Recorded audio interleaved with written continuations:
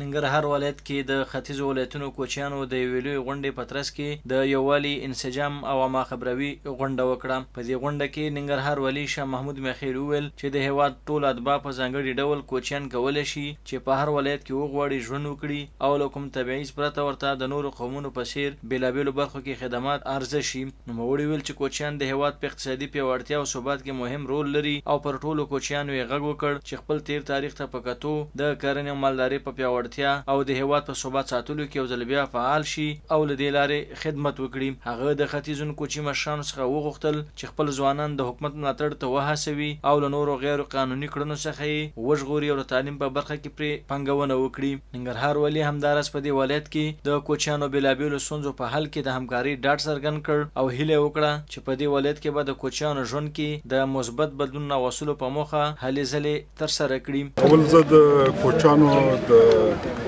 انسجام د عمومي ریاست نه مننه کوم چې نن په مشرقي زون کې د کوچیانو د مختلفو قومي مشرانو غونډه برابره کړې وه او د دې غونډې هدف دا و چې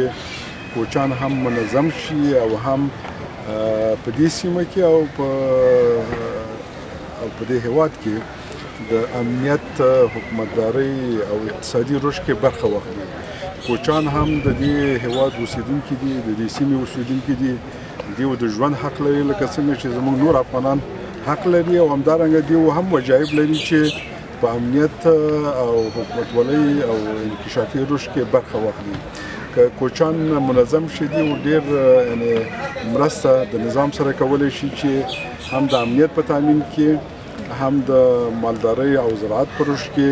او بالاخره افغانستان خودکفا شي چې هغه کې د افغانستان د ټولو ولسونو ژوند خوندي وي او ټول ښه ژوند ولري چې هغه صحت ته لاسرسي ده، تعلیم ته ده، ځای ته ده او په ژوند په نور اړخونو کې دوی مهم رول لوبولی شي. ننګرهار کې طبعا ستونزې موجودې دي، هم ځایي ولسونو ته موجودې دي هم کوچیانو ته. هغه مهم مسله په ننګرهار کې هغه تشکیلاتي مشکل دی چې هغه کوم سهم چې ننګرهار ته ورکړل کېږي هغه کافي نه دی، ځکه ننګرهار د 1.5 میلیون کسانو په حدود کې سهم اخلي، حالدا چې ننګرهار کې د 3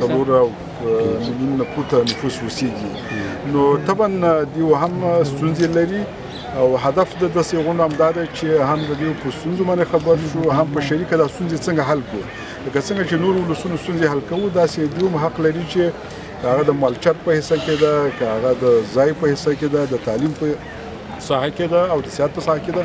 باید دې ته توجه وشي. د کوچیانو چارو عمومي رئیس استاد حبیب الرحمن وویل چې اوس مهال په ټول هیواد کې شاوخوا 8 میلیونه کوچیان ژوند کوي چې دا یو قوم نه بلکې یو لوی قشر دی او حکومت باید حقونو ته لازمه پاملرنه وکړي. نوموړي ویل چې ولسمشر له لوري کوچیانو ته د خدماتو وړاندې کولو په موخه د ولسي تړون برنامې په چوکاټ کې 902 شوراګانې رامنځته شوي چې ډېر ژر به په ننګرهار کې هم دغه شوراګانې فعالیت پیل کړي او په بېلابېلو برخو کې به کوچیانو ته خدمات وړاندې کړي. هغه زیاته کړه چې جمهور رئیس د ولسي تړون په برنامه کې کوچیانو ته د خدمات وړاندې کولو په موخه 2 میلیارډ افغانۍ او همداراز د مالدارۍ بیا احیا کولو په موخه یې 1.6 میلیونه ډالر منظور کړي چې له مخې به کوچیان د مالدارۍ په برخه کې پخواني برم ته ستانه شي. د همداراز کوچیانو لا یووالي او منسجم کېدو، تعلیم برخه کې پرمختګ، د حکومت ملاتړ، اقتصادي پرمختګ او مالدارۍ پیاوړتیا ته وهڅول. د کوچیانو اداره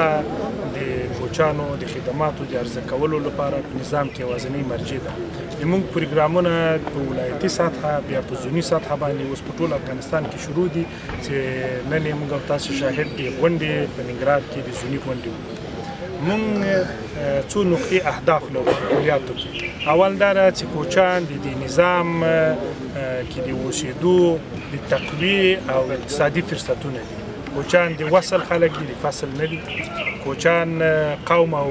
نه ده بلکې قشر ده. تاسو ته تاریخ معلوم ده چې د ماوراء النهر نه دواړو غاړو ته له زرګونو کلونو را په دې خوا تر بحر هند پورې کوچیان د کوچ په حالت کې دي. دغه علایم او نښانې اوسېدل ټول معنا د دې ده چې ننګرهار کې شینواری کوچی لرو، په بدخشان کې مونږ قرغیز، ایماق، بلوچ کوچیان لرو، په نیمروز کې اڅکزی لرو، په پکتیا کې بل قوم لرو. یعنی هدف مې دا ده چې کوچیان قوم نه بلکې دا یو قشر ده، حتی قوم و قشر نه بلکې دا یو اقتصادي فرصت ده. د جنگي لسیزو نه مخکې کوچیانو اقتصادي خدمات نظام ته وړاندې کول، کوچیانو ځمکنی ترانسپورت تر استرالیا پورې دوی وخانول. د جنگي لسیزو په شروع کې لکه نورو باندې چې بدبختي راغله، په کوچیانو باندې هم دغه بدبختي راغله، دوی مالداري له لاسه ووتله او دوی په ستونزو سره مخامخ سول. د نورو ستونزو په څنګ کې دوه عمده او اساسي مشکل چې دوی ته پیښ سول، یوې مالداري له لاسه ورکړه، بلې علفچرونه د محلي ځینو زورواکو له خوا نه غصب سول، چې الحمدلله اوس د موږ د ادارې او د جلال مام ولسمشر د خاصې پاملرنې په اساس به په ټول افغانستان کې 340 علفچر د ثبت په حالت کې دي او د دوی د مالداري د بیا احیا لپاره منظمې طرحې لیکل سوي جوړې سوي چې انشاءالله په 99 کال کې به د تطبیق وکړي. ننګرهار ولایتي شورا غړي همیرا رفیع وویل چې کوچیان هم د نورو قومونو په څیر بشري حقونو، سرپناه، امنیت او نورو خدماتو حق لري او ژمنه وکړه چې په دې ولایت کې به د دوی د حقونو غوښتنې په برخه کې لازمي هڅې ترسره کړي. کوچیان هغه کشر دی، هغه شخصیتونه دي چې همیشه دې د جرګې کړي دي،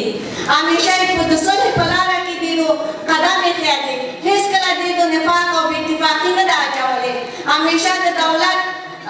تابع دي. دې نو هغه خلک دي چې د خلکو جرګې فیصله کوي او د خلکو شخړې فیصله کوي. د کوچیانو په اساسي ګل میران کوچي وویل چې د کوچیانو په ګډون په هیواد کې ټول میشت قومونه یو تن او یو وجود دي او پر ټولو هیوادوالو یې غږ وکړ چې خپلمنځي یووالی وساتي. ګل میران کوچي همداراز کوچیانو تذکرو، د څارویو واکسین، ورشوګانو او د کوچیانو اړوند یو شمېر نورو برخو کې شته ستونزې د حل په موخه شریکې کړې. په دې غونډه کې د کوچیانو پر مخکینی او اوسني ژوند، ستونزو، تکلیفونو او نورو اړخونو مستنده ویډیو هم د غونډې ګډونوالو ته وړاندې شوه. همداراز عبدالقادر کوچي لیسې زده کوونکو او یوې کوچۍ ماشومې د کوچیانو ژوند په اړه ترانې او لنډۍ زمزمه کړې چې د ګډونوالو د پاملرنې وړ وګرځېدې. دغه غونډه چې جلال آباد شاهي ماڼۍ کې جوړه شوې وه، پر مهال د بشر حقونو رئیسې صبرینا حمیدي، د ننګرهار، لغمان، کونړ او نورستان ولایتونو د کوچیانو چارو مسؤلینو، کوچي مخورو او نورو ګډون کړی و.